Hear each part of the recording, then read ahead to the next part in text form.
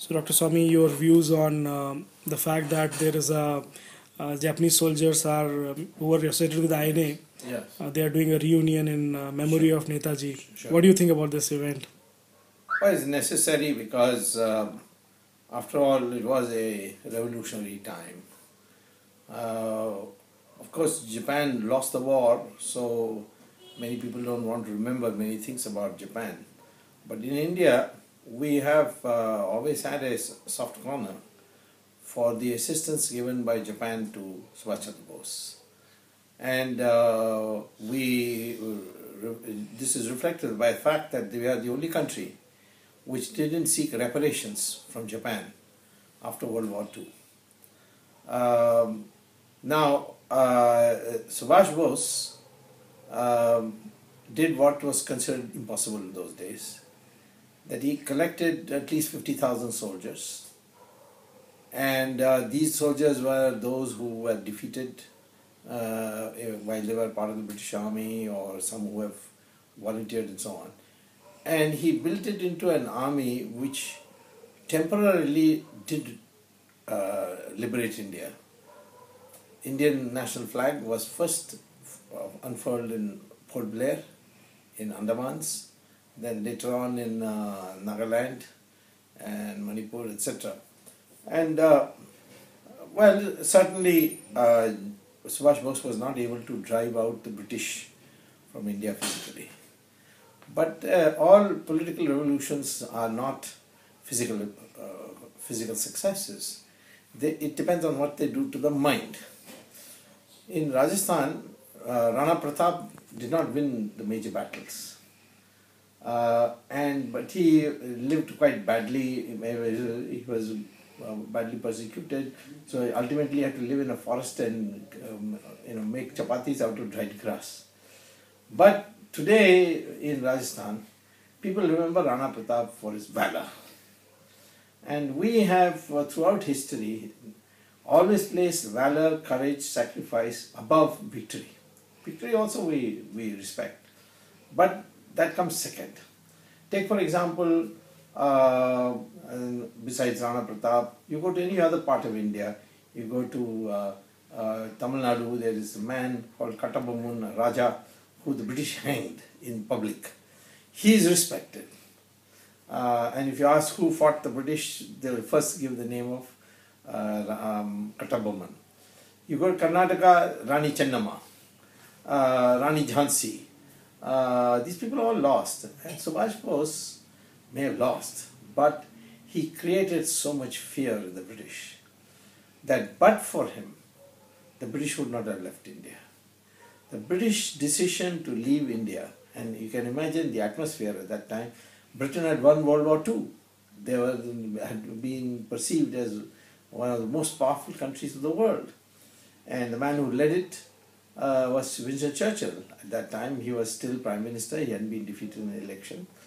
So at that time, the name of Subhash Bose is what revived India, because Quit India movement had great effect on the mind of the people, but it was a failure.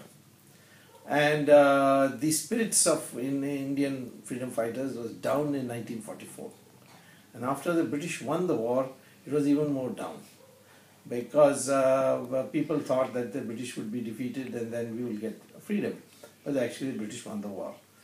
But when the naval forces, the INA trials, the British saw the atmosphere that had been built, and the name of Subhash Bose instilled so much devotion that at that stage, as Payment Attlee told later on a private visit to India in 1948, he told the Chief Justice of Calcutta High Court that it was Subhash Bose's threat, Subhash Bose's threat, which actually made them decide, now we have to leave. Mahatma Gandhi was convenient because they could hand the power to him, and they knew that Mahatma Gandhi would not chase him, and therefore somehow Subhash Bose's legacy must be aborted, and but we have to leave anyway, because it's only a matter of time before, in the name of Subhash Bose, the whole country would go up in arms. And then the British are no match. You see, the British are always in small numbers. I mean, even at the height of World War II, there were only 100,000. Generally, there were 15,000, 20,000. Now, if India rose as one, then the British knew that when 10,000, 20,000 troops is nothing. So it's really the mind. And that's what Subhash Bose liberated.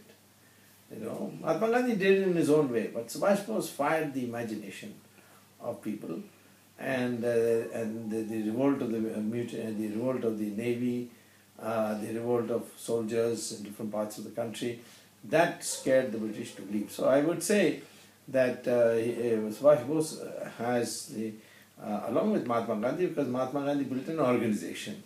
Subhash Bose didn't have time to build an organization or the opportunity. In fact, when he was elected president of the Congress, he was literally made to leave it.